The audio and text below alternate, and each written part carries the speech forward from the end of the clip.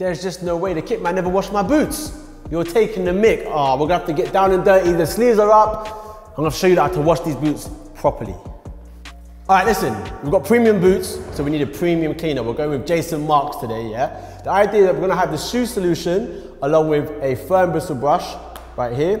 We then got a soft bristle brush, and then we've also got the microfibre towel, and we're gonna show you how to use all three correctly.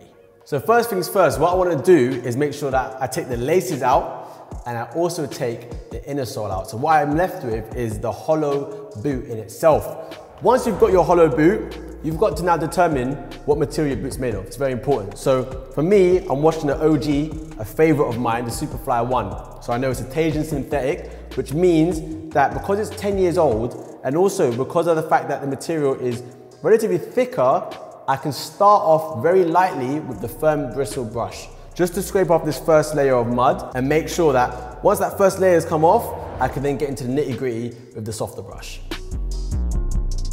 So what we're gonna do is we're gonna take the solution and our soft bristle brush, and what you're gonna do, you're gonna add a few drops into the brush, okay? Don't need too much. From there, you're gonna add a little bit of water. Okay, now, the idea is that you're gonna create a lather, okay? So now you see all this soap starting to pop through. That's perfect. This is what you're then gonna use along the upper. So you're really gonna get into a circular motion to try and get all the mud and dirt that's in between the shoelace holes, in between the connecting part of the upper to the sole plate. Again, keep that circular motion right the way throughout as you go into your deeper clean. Now that you've done step one, on to step two. And we're gonna introduce the soft bristle brush and the Jason Markk solution. Now the reason why I've chosen Jason Markk solution is because I use it for my sneakers. And the idea is that it has 98.3% natural ingredients. So in terms of safety and not damaging the upper of my boot, that's gonna be essential. Okay, as you can see, the boot's starting to take shape very nicely in terms of its cleanliness. Now, we're gonna switch to step three, the sole plate. Now for the sole plate, it's a two-part process. Firstly, we're gonna refer back to that hard bristle brush. Of course, we've got the carbon fiber sole plate. It's gonna be perfect for cleaning that.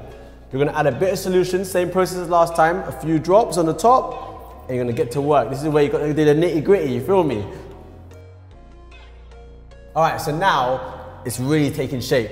The sole plate's looking clean, the upper's looking clean, but when you wash your boots, normally you find there's little details of mud that are trapped between the studs, between the upper and the sole plate, so you need a detailer. That's why you need to get one of these. And I know everyone's got one of these. A little toothbrush does absolute wonders in terms of going over the fine details to making sure you grab every single bit of mud off that boot. The final stage of cleaning your boot is checking that there's no grit and extra mud that's inside that would have occurred from playing in the match. So you're gonna reach your hand inside first, have a feel. If you can see dirt inside, use your toothbrush. Again, you can reach further into your boot with the toothbrush, and you can also get into smaller, minute details whilst you're inside.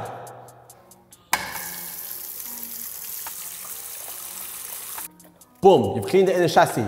Now what you need to do is give it the final flush. So with water, place it inside the boot and all around.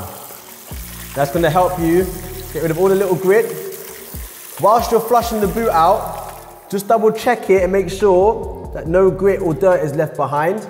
That's crucial, of course, otherwise you'll be wasting your own time. If there is, then again, back to that toothbrush technique and get into those final bits of detail.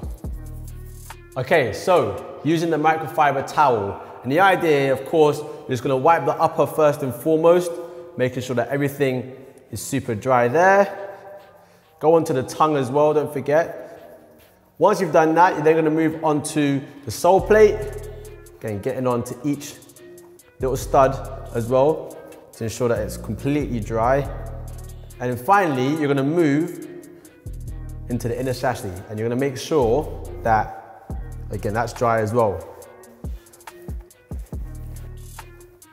If it's not fully dry, just leave it for 24 hours. Simple air dry will be absolutely fine. And then of course, you can prep them by putting your laces back in and your inner sole. Kinda like this. So now you've got your finished clean boot. There you have it. That is how to clean your boots properly. If you like the video, give us a massive thumbs up, subscribe to us here in the KitLab, and let us know what football hacks you want to see next right here on this channel. I'm AK, we're signing out. Peace.